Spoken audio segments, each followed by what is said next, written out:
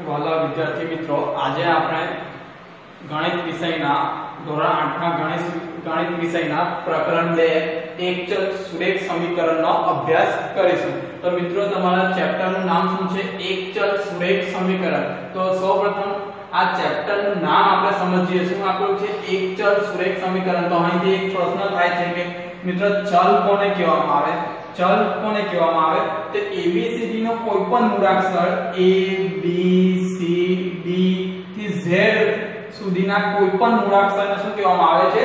ચલ કહેવામાં આવે છે। કે તમે ABCD ના જે 26 મૂળાક્ષરો છે તેમાંથી કોઈપણ અંકને કોઈપણ સંખ્યાને લેવો અથવા તો કોઈપણ મૂળાક્ષરને લેવો તો તેને શું કહેવામાં આવે છે?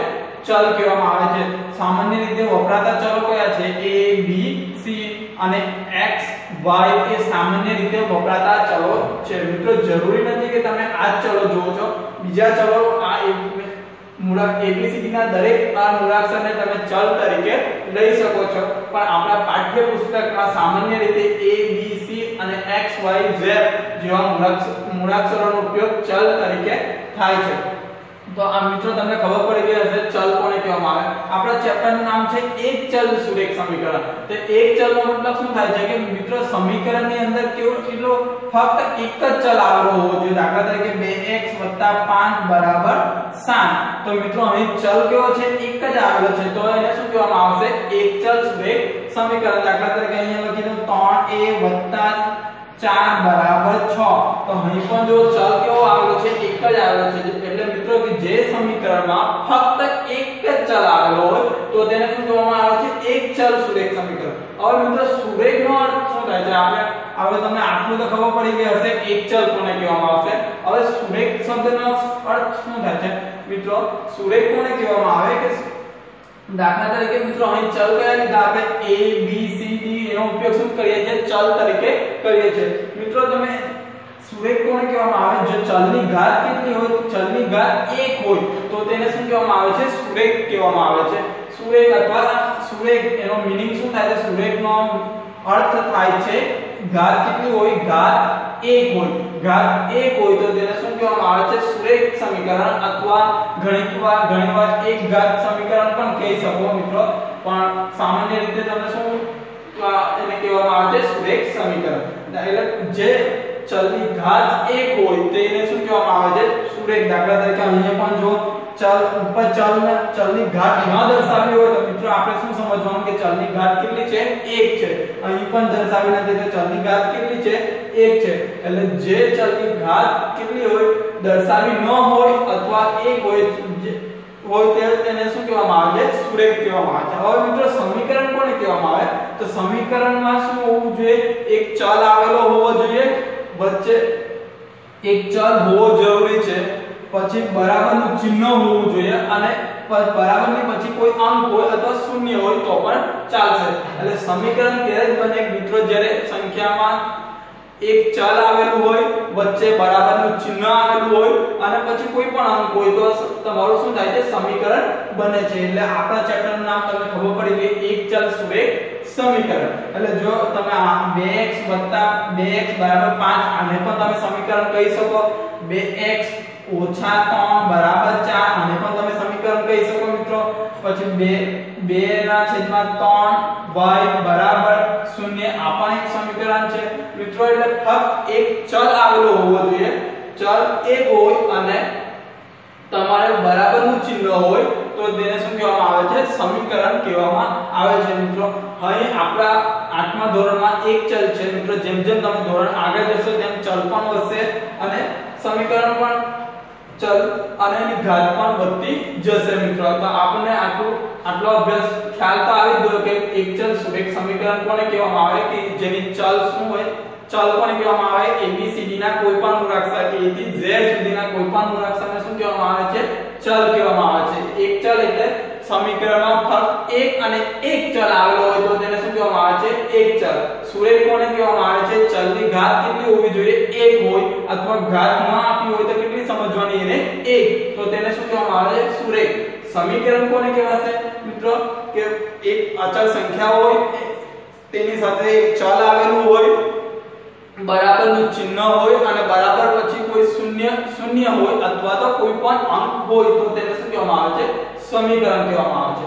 મિત્રો આ ચેપ્ટરની મદદથી આપણે ક્ષેત્રફળ, પરિમિતિ, પછી તમે એવા પ્રશ્ન સાંભળ્યા હશે કે મારા પિતાની ઉંમર મારા કરતા અડધી છે, મારા કરતા બમણી છે, મારા કરતા વધારે છે, એવા ખૂબ પ્રશ્નોનો ઉકેલ પણ આ ચેપ્ટરમાં આ સમીકરણની મદદથી આપણે કરીશું. તો સૌપ્રથમ આપણે મિત્રો સામાન્ય સમીકરણનો ઉકેલ કઈ રીતે લાવી શકાય તેનો અભ્યાસ કરીએ.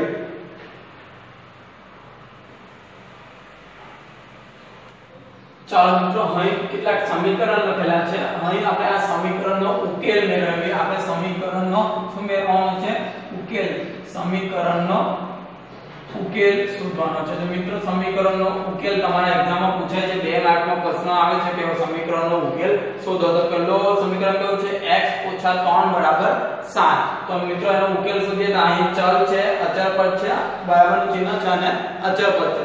તો મિત્રો બરાબરની બીજી બાજુ કોઈ સંખ્યાને તમે લઈ જાઓ તો ઓછા હોય તો બીજી બાજુ જાય તો શું થાય છે? એનું ચિહ્ન શું થઈ જાય? ઓછાનું શું થઈ જાય? વત્તા થઈ જાય છે. તો આપણે મિત્રો પહેલા ચલ અને અચળ પદને એક બરાબરની એક બાજુ કરી દઈએ. આપણે બંનેને સેપરેટ કરી દઈએ. ચલને આપણે ડાબી બાજુ રાખીએ તો અચળ પદ ક્યાં લઈ જઈએ? સામેની બાજુ લઈ જઈએ.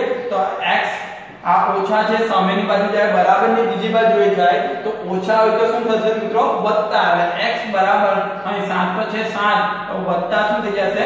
3. બરાબરની બીજી બાજુ જાય છે તો ઓછાનું શું થાય? વત્તા. એટલે 7 + 3 કેટલા થાય? x બરાબર 10. એટલે મિત્રો તમારો સમીકરણનો ઉકેલ શું આવ્યો? x બરાબર 10. એટલે જો મિત્રો તમારો ઉકેલનો જવાબ સાચો છે કે ખોટો તે કઈ રીતે ખબર પડશે? હવે x બરાબર 10. હવે આ x બરાબર કેટલા આવ્યો મિત્રો? 10. તેને સમીકરણની અંદર એને મૂકો. x ની વેલ્યુ x - 3 બરાબર કેટલા છે? 7. તો x ની જગ્યાએ કેટલા લખો મિત્રો? 10 - 3 બરાબર 7. 10 માંથી 3 બાદ કરો તો 7 બરાબર 7. જો મિત્રો બંને બાજુ જવાબ સરખો આવી જાય તો તમારો સમીકરણનો ઉકેલ સાચો છે અથવા તમારો જવાબ શું છે? સાચો છે. હવે મિત્રો બીજો આગળનો અભ્યાસ કરીએ. 2x બરાબર 10. તો અહીં શું છે? 2x એટલે 2 નો ચલ સાથે ગુણાકાર છે. 2 * x એટલે 2x બરાબર 10. તમે આ રીતે પણ લખી શકો 2 * x બરાબર 10. 2 * x બરાબર 10. હવે મિત્રો યાદ રાખો, જો ગુણાકારમાં હોય અને બરાબરની બીજી બાજુ ગુણાકારમાં હોય અને અંશમાં હોય તો જે અચળ પદ છે તે બરાબરની બીજી બાજુ જાય તો ક્યાં જાય મિત્રો? છેદમાં જશે. તો x બરાબર કેટલા થશે? 10 ભાગ્યા કેટલા થશે? 2. એટલે છે આ અંશમાં છે, સામે જાય તો છેદમાં ભાગ્યા 2. એટલે 10 ભાગ્યા 2 કરો એટલે કેટલા જવાબ આવે? 5. એટલે x બરાબર 5. આ તમારો જવાબ સાચો છે કે નહીં તે મિત્રો આ આગળ આપણે તમને બતાવ્યું તે રીતે x ની કિંમત તમે સમીકરણમાં મૂકો અને બંને બાજુ સંખ્યા બરાબર આવી જાય તો તમારો સમીકરણનો જવાબ સાચો છે. હવે આગળ જઈએ. x ના છેદમાં 3 બરાબર કેટલા છે મિત્રો? 7. તો અહીં શું છે? અચળ પદ ક્યાં છે? ચલના છેદમાં છે. જો મિત્રો અચળ પદ છેદમાં હોય તો બરાબરની બીજી બાજુ જાય તો ક્યાં જાય છે? અંશમાં. એટલે શું થાય? 7 ગુણ્યા કેટલા થશે? 3. એટલે 7 તારીખ કેટલા થશે? 21. એટલે તમારો સમીકરણનો ઉકેલ કેટલો આવશે? 21. આની પણ વેલ્યુ x ચલની કિંમત તમે ઉપરના સમીકરણમાં મૂકો અને જો તમે ભાગાકાર કરતા અને સમીકરણને સાદુરૂપ આપો, જો જવાબ બંને બાજુ સરખો આવે તો તમારો સમીકરણનો ઉકેલ સાચો છે. ચાલો હવે આગળ જઈએ. 3x - 4 બરાબર કેટલા છે મિત્રો? 11.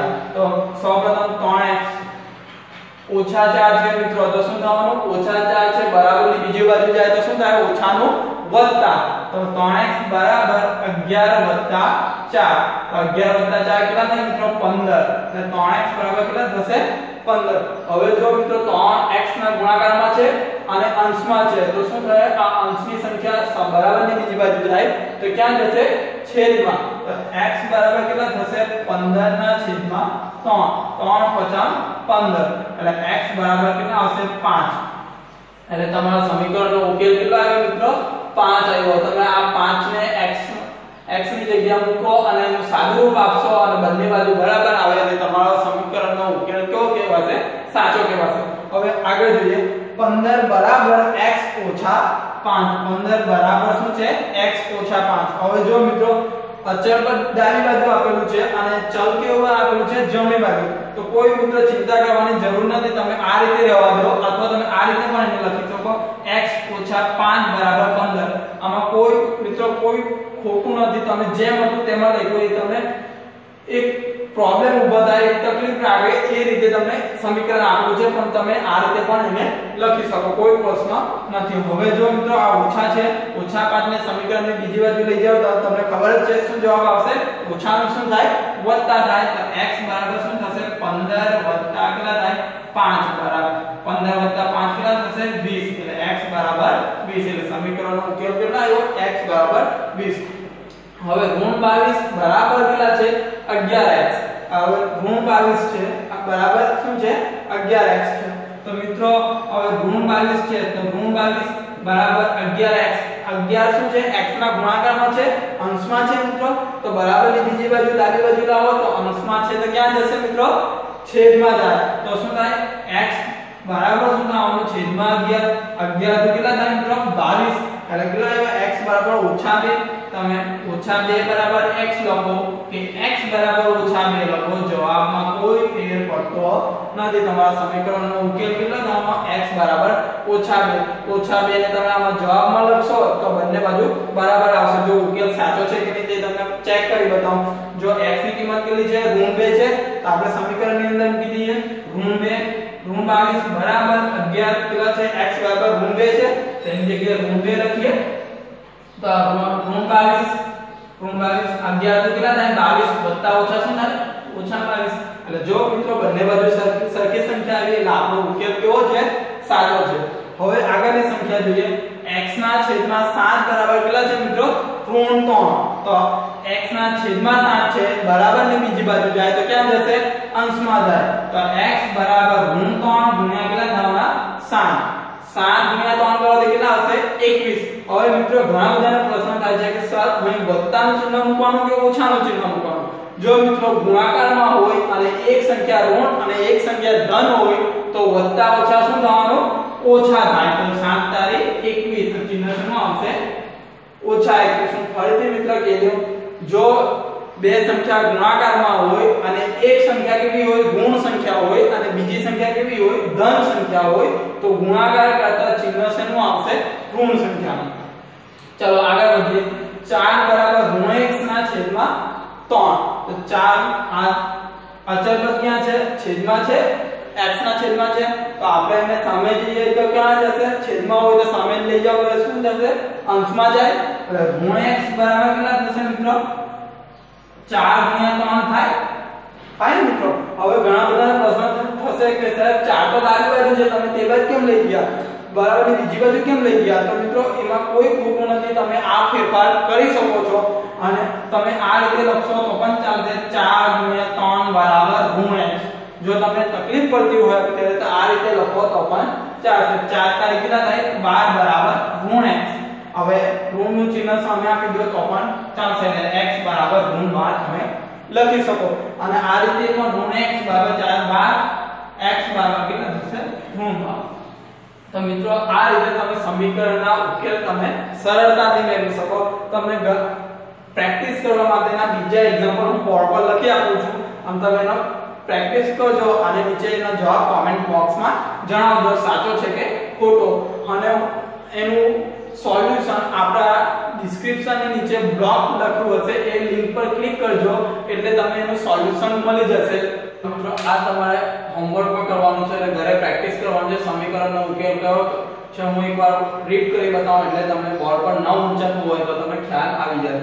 x 4 બરાબર 12. બીજો એક્ઝામ્પલ છે 2x 1 બરાબર 13.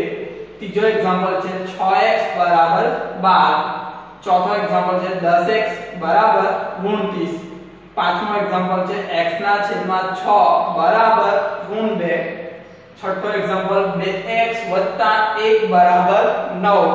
સાતમો એક્ઝામ્પલ છે 2x - 1 બરાબર 7. આઠમો એક્ઝામ્પલ છે √16 બરાબર 3x 2. મિત્રો આ એક્ઝામ્પલ તમે ઘરે પ્રેક્ટિસ કરજો.